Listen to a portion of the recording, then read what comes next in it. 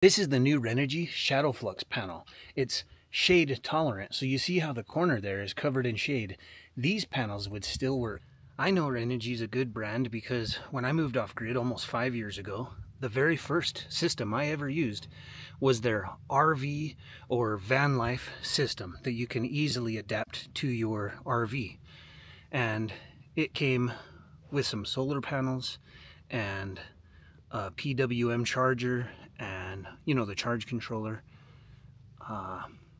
and then a system in order to drill some holes and run the wiring into the van.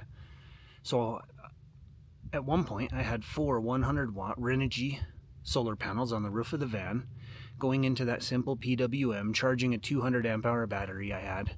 That was the first system I ever had, and to this day I still have that PWM charge controller and it still works, and I can use it around the homestead if I'd like to. Renogy is based out of Ontario, California, and they offer superior off-grid solutions. Whether you install a roof that has concealed screws like I'm doing, you can get hardware to mount the panels directly to the ridges on that roofing, or there are other mounts that will directly attach to the wood. You can do ground mounts like this one, or maybe one that's nicer with some concrete footings. There are many ways to install the panels. So I moved off grid with no more power than these 2 panels provide right here, 400 watts.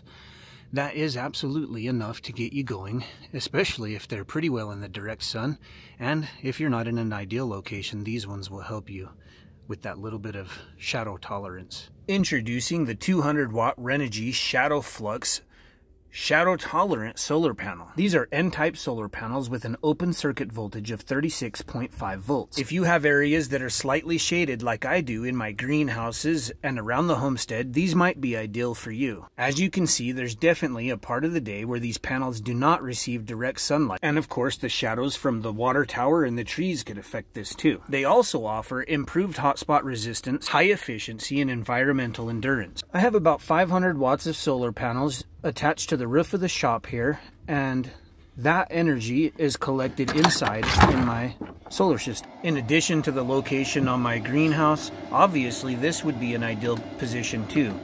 These are not directly pointed at the sun, and so that little bit of tree shade that hits them could highly affect the panels. As you can clearly see, there's not a lot of voltage coming in right now. I'm going to disconnect those panels and connect these Renogy ShadowFlux panels just to kind of test them out here on the homestead real fast.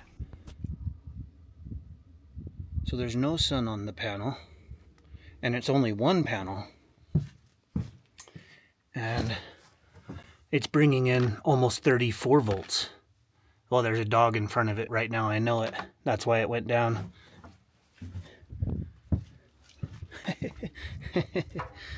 There were 2 dogs out here. So 33 volts with just one panel. So there's 2 panels. There's almost 70 volts going into the system. While typical panels might drop to 0 power if 22% of the panel is covered, these panels will still offer 134 watts with 25% of the panel covered. In fact, this panel will still maintain 60% of its power with 30% of the panel being covered. Okay, so first thing in the morning, I've got 3 amps coming in, 34 volts. So that's 105 watts of power coming in right now at sunrise. Well, a little after sunrise anyway. So you could see the panels were wide open, and now we're going to cover the corner here. That's close to 25%.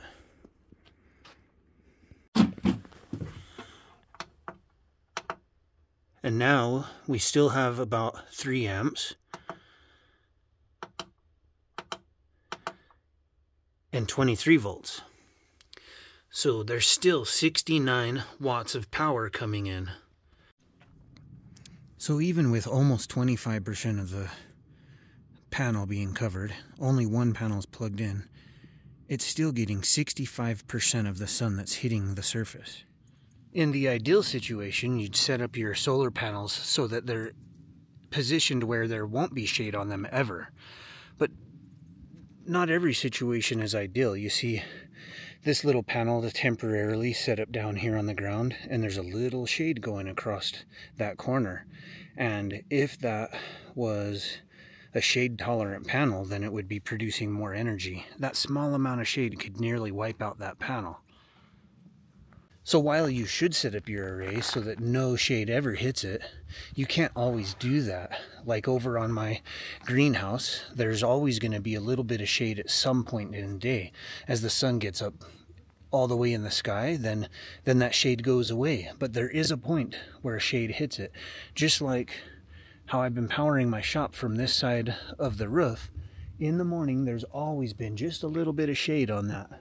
And to use these shade tolerant panels in a spot like that would produce more power for me. Just like on my greenhouse, where there is a point in the day where shade hits them.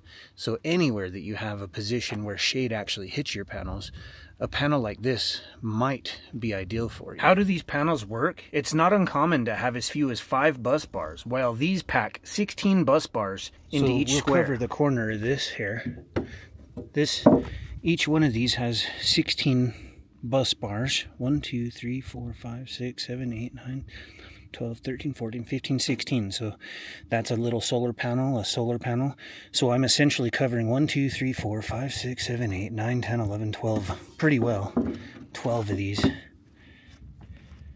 I got that at the farmer's market the other day to hang up in my cabin when it's finished. If you like free stuff, go on over to my website, join my mailing list. You'll get my free ultimate guide to off-grid living and a 25% off discount for my website. Did you know that it's free to subscribe to my content here on YouTube? And if you click any of the affiliate links below to support my homestead, I'll get a small kickback for sharing products I'm passionate about. My dogs love to run and play, and I've experienced many times, you see my shadow covering these. So many times I've experienced the dogs just playing, and they'll come and they're just walking in front of a corner covering less than this did, and the panel shuts down pretty well altogether. See how she's sitting there? She could simply come to bathe in the sun just a little too close, and so for 30 minutes, 45 minutes while she's hanging out, there's no power. But these would still work. So while you obviously want to set up your solar panel array so that it most ideally hits the sun all day with no shade hitting it whatsoever, these panels could really save your butt in a bind. Sorry guys, these guys are looking for a little bit of attention right now. Okay. As I've grown and evolved with my channel, it's become really important to me to only share brands with you guys that I would actually use myself. And I like US-based companies, or companies that at least offer great customer service. In nearly 5 years out here, I've burnt up a lot of solar technology, but all of my Renogy gear still works to this day. So we were at almost 70 volts, and covering that corner brought it down to 48, 50 volts. But a lot of solar panels would be completely unfunctional right now, just because of that corner being blocked.